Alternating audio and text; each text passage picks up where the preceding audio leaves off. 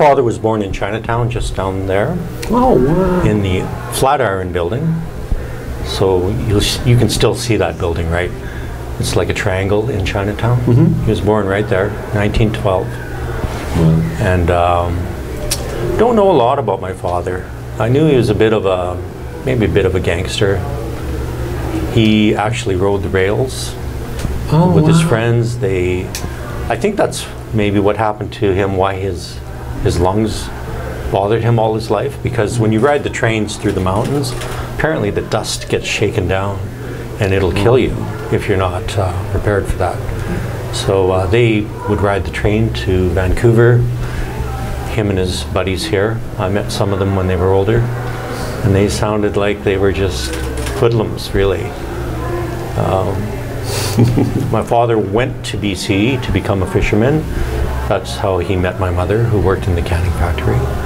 And I guess the war, in a way, did us a favor. Right. Moved us back to Alberta. Yeah. I don't think they were good fishermen either. That's what I sort of. But he was a damn good farmer, right? He was an amazing farmer. Yeah, I mean, he went up to, how many acres did he farm at the end there? Yeah, 2,000 of potatoes. Yeah, which is insane. That's 3 square miles. It's a lot of potatoes. Yeah, I mean, and I guess he had deals going on with Safeway in the U.S. and they couldn't supply enough, and I mean that's all great. But he passed away in 2003, yeah. But I mean, your memories of your father are essentially good. If you say so. All right. Now with the film that your cousin did, because it has to do with the farmer and the farming, and you know, talk is that at that time that film was being done, Clint Eastwood was also shooting Unforgiven, and they sent a couple people or whatever out to help. That is true. Well, that's great. And my dad was Potato King of the World. Yeah. That was his title. So he had trophies, massive awards. And one of the things he would do is he liked to grow corn and go out with a pickup truck and just sell it on the street. So people just thought, oh, he's the guy who sells corn, because he hated Tabor corn. Sorry, Tabor, he just hated it. He thought our corn was better. We were from Rainier, so he would go sell our corn. And one of the things he did was he took bags of corn to Clint Eastwood, where they were shooting the film, and said, you know, try our corn. So Clint loved the corn, and he signed a photo to my dad, and through that he possibly found out about the film, and then they helped. It all connected. Oh, that's great. So that is true. All of that's true.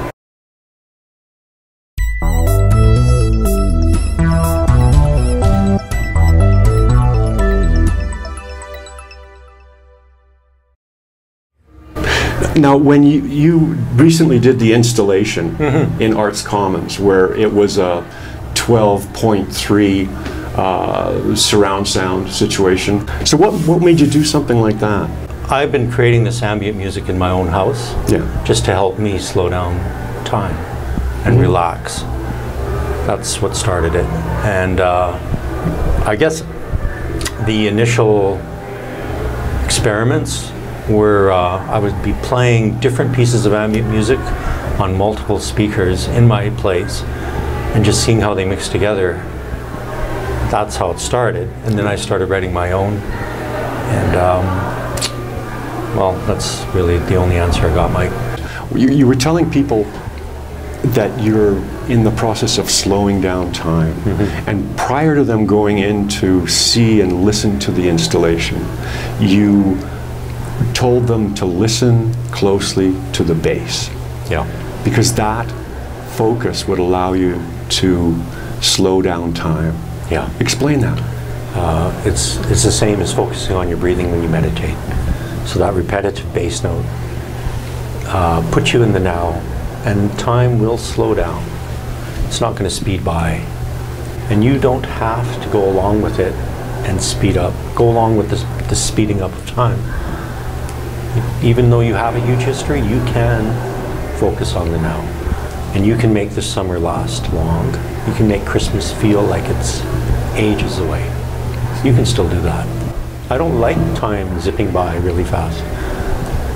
Well, you know, I'm getting on, and you're 60 now, and Yeah. just about. So Just about. So I understand, you know, how time, you know, how Christmas comes and then the next Christmas seems to come very quickly. Yeah. Yeah, that, I understand it, but if you consciously change your mind, you can slow it down. You love certain parts of technology, and yet you hate other parts of technology. What do you love about technology? Freedom. I love computers and software. I love the internet. I also hate computers and software. Hate the internet. Right. It's not that simple, the whole thing. I like the fact that you can stay in touch with people. Right. But I don't like staying in touch with people. My wife and I do this thing where we don't text, we don't Skype. Wow. We never do that. What we did when years ago, and when I say years ago, I mean like 6 years ago, we wrote paper letters with an envelope and a stamp. And that's how we communicated. And that way you can slow down the passage of time. You're not responding to your emails like every minute or your text messages. And So that's like the old way of communicating. we like the old way, yeah. Yeah. So recently I quit Facebook, I say within the last couple of years. The whole idea of this technology tracking every single movement we do Right. bothers me. The plus side is, if we go back to the music, I can sell music anywhere. That's amazing, Yeah. right? So the international, universal record store. Yeah, I don't need a record label. For what? That's right. What would I need it for? Anyone can get my music off iTunes. I guess one of the problems for a lot of artists is they feel there's so much competition you can't be found. But I'm not concerned about that. If you want to find me, just put my name in there, you'll find me. That's amazing. So that part I like, that I can sell music anywhere in the world. And I like that they collect the money, they pay it to me. Right. You're not chasing a record company down. I've had a label in Europe that never paid me anything. And if I wanted to pursue them, I had to go to France to do it. Oh, wow. Right? So I wasn't going to do that. And they sent me all the contracts in French. So I just thought, I'm not going to bother. Yeah. But now all those problems are gone. So I can't complain. Because of the internet. But there too, you make a great deal more off selling a hard copy record or a CD than you do off any kind of a download. I'm going to say no. Really? Yeah, really. Yeah, I just thought, you know, you're making your own records, you're distributing them. Yeah, I'm going to say streaming doesn't pay well. Right. Okay, but iTunes, I get about 65 cents out of every song. That's pretty good. That's darn good. The overhead for that is what? 0. Yeah, so how can a record compete with that? iTunes changed the game. Exactly. Right. Exactly. The whole idea of selling a song for 99 cents, that's kind of been saved. That's what saved me, really. You know, we had vinyl, we had the whole internet thing come up. What do you think is going to be the future of music? I have no idea. You're asking the wrong person. Yeah. You really are. I am so old school. I'm the wrong person to ask. Right. Everything I do is not what other people are doing. It just doesn't fit. You understand? Oh yeah, I totally understand. So that. I'm still making records. I'm still making, like the interview I did with David Veitch. It was great. We printed that on paper. Okay, it's a paper interview. Which is... Nobody does that. It's a great way to read something. It's a great way to get an insight into what someone's like. Yeah, I like it, but I don't. I'm the wrong person to ask.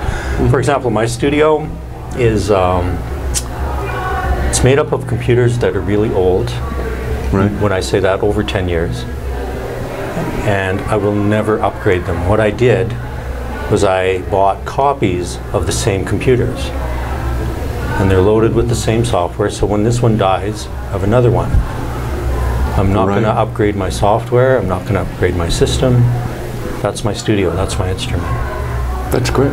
So that, to me, the future is to stick with what works. What works, yeah. I guess there's nothing wrong with familiarity. No. It's beautiful. This is the whole problem with electronic music, is people get some software, and they get a bunch of sounds, and they put together some music, and then the new software comes out, and they go, wow, I want that, because it's going to have new sounds. And then they get all new ideas. It's like getting handed a new instrument every year, right? You got to learn your instrument. So treat your computer like it's a violin, learn that instrument, and then you're not, then you become good at something. I guess that's what I would say would be good advice for electronic people. You know, I think we share the same outlook. Yeah. You know, it's like, you know, I'm all for change, as long as change makes sense. Okay. As long as the change that's going on is a plus. You know what an SACD is? Kind of. Kinda. You know who invented that? Who? I think Ed Meitner, who's from Calgary. SACDs are no longer a supported format. Vastly superior, but never took off. Right. So it's not what's best, it's what's most popular. And everything I do has nothing to do with what's popular.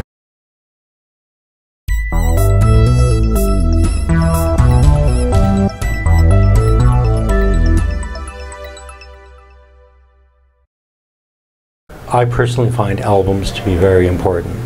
That's the art form, is the album. And if there's an infinite number of them, they have no value. So I always limit it. To me, they're more valuable that way. Am I reaching the maximum audience? No, not really. But would my audience be that much bigger if I didn't limit it? Not really. Right. Right? I still, even in the last month, I still get requests for box sets. And I just tell them they're sold out. Because they are. But aren't you holding back a certain amount of them to? Well, it depends on what you think. There were 100 that were not released. But they may be destroyed. Because you know what? You know what? You know, you're a bit of an enigma. Okay.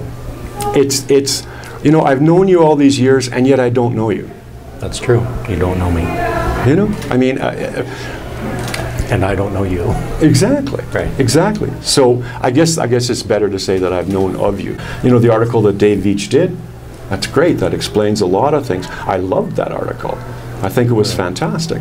Yeah, I really appreciated what he did. Oh yeah, he's a great writer. There was a lot, I revealed a lot to him that nobody else had ever heard. And he put it into a readable form, and I was uncomfortable with it at first. Right. I would say that. That's the first time I let a picture of myself be shown, just me. And this is the first time I'm letting that happen on video, this, and the Arts Commons video. So when you think about it, this is the first year in 35 years that I've really let that happen. Do you have any kind of an idea as to what you're going to do for the next project? Absolutely. Can you tell us? No, I can't. But I've been thinking about this project for 5 years. Okay. And I started work on it 5 years ago. Every time I make an album, I try to start the next album before it comes out. I've done that every time. So when Thick as a Brick came out, I was already working on the next project by the release date. And that way I know I'm on a path and I'm not going to be swayed whether that album fails or succeeds. What's your definition of failure or success? My definition of success is that people find the album and then they listen to it and then they write to me. And they tell me what they think or if they like it. So if I can connect to enough people, that's a success. And to me, enough people's not millions. It's you know, a small number of people, but it's enough. Once, you know, it's a numbers thing. What's the most successful album of all time? Maybe Thriller? It's Thriller, Rumors, there's Rumors. Sgt. Pepper's Lonely Hearts Club Band. So pick one, right? Yeah. So what kind of numbers did Thriller do? Hundreds, millions and millions. Millions and millions. Let's say 50 million. That means like about 7 billion people didn't buy that album. That's a really good way of looking at it. Right? Right. A lot of people didn't. So what's the difference for me if I sell 10 or 1,000 copies or a million? There's no difference. Have you noticed how much exaggeration there is in this world? Well, I think you could change the exaggeration to bullshit. Okay. Just the number of units people sell, the number of streams they get, it's just ridiculous. Yeah. It is ridiculous. I mean, I will tell you, and this is a fact, I did get 3 million streams. I have the documentation and the payments from CD Baby to prove it. Wow. And it means nothing. I can't even find where the music's being used, but I've been paid for it. Right. And so 3 million is a lot for an indie, but it's nothing in this world. Somebody can sell 1 million records, and then their next record sells 500,000, and it's considered a failure. Yeah, we saw that with like Tusk. It sold next to nothing. It was a stiff. Next to nothing was like what, 300,000 copies? Oh, a lot. It still did close to 500,000 copies. Yeah, I will never sell that many in my life. Yeah. So it's all perspective. You're a lot more famous. You're a lot better known everywhere else in the world than you are here. No, I don't want to be famous. I don't like having to think about it being recognized in a restaurant or something. Yeah. I just want total freedom. Yeah. So it's perfect to be famous in, say, Germany or somewhere, but not here. Do you know what my spirit animal is? No. What is it? It's a gopher. Now, when people do their quest and they most people it's an eagle or something. Mine's a gopher. Right. And it's perfect because a gopher, it's very, you don't really notice them, but all their works are underground, sort of secret. They're big on family, but they don't brag about it.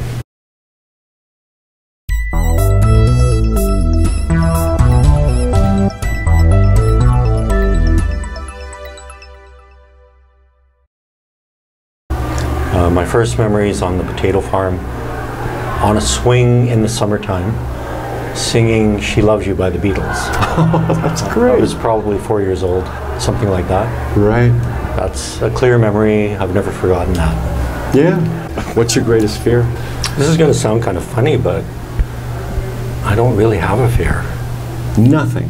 I can't think of anything. What would have been your biggest mistake in your life? Jeez, Mike, this is... I should have given you these beforehand. You should have, because think about it. I can't think of a single mistake. You never thought, oh, I did such and such. Oh my goodness, that's such a huge mistake. I should never have done that. No. Good for you. I've done a lot of things that were wrong, and other people have said that's a mistake. But myself, I've never really felt that way. And I'm not lying to you. I've always thought life is like you go along and you do the best you can. You try not to hurt people. Right. Sometimes things go wrong, and that's part of life. Your greatest personal achievement? I'm going to stop. No. Okay. Try again. Your hope for the future. What's your hope for the future? My hope for the future is that people will try and be more tolerant. Right. On a small scale. I see it all the time, people who don't get along. If we can't get along on the street here with just two people, how can countries get along? So I just hope people will learn to be more tolerant and accepting, and I'm hoping that happens.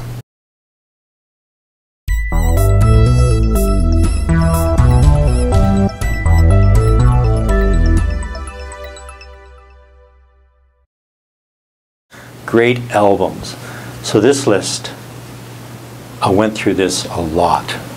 And the 5 albums I'm going to give you right now were not the 5 albums I had yesterday. and they're not the 5 albums. Actually, I'm going to change the list right now. That's great. Because this is an impossible task. That's not very many albums. First on my list is Kate Bush, The Dreaming. Oh. That album is an amazing album from start to finish. She's doing stuff that no one else did or has done. It's one of my favorite albums of all time. The next one is Queen, A Night at the Opera. When you revisit this album, I heard it when I was young, when it came out and it was new, but every time I go back to it, I'm amazed at how that album flows and how much ground it covers. It's a really, really interesting album. Next one, Supertramp, Crime of the Century. Mm-hmm. That album is still very listenable from start to finish, and I think it's their best album. It's almost a prog rock album, I think. But the reason I like it is because of the use of keyboards. Number 4, Japan, Tin Drum. Oh yeah. That's their greatest album. It still stands up. If you haven't heard Tin Drum, I recommend you listen to that album. That was the band's last album, so they broke up at their peak, I think. Well, it's their last studio album, but nobody seems to have taken that and continued on in that direction. Mm-hmm. So it sort of stands alone. The last album, no, I'm not doing that one. The 5th album, 5th greatest album of all time would be Yes, Close to the Edge. It's a perfect album from start to finish, and as a complete package, I think it's one of the greats. Yeah. Yeah. Well, Walt, I love your music. I love you. Thank you. God bless. Hey. Thank you so much. Thanks for taking the time.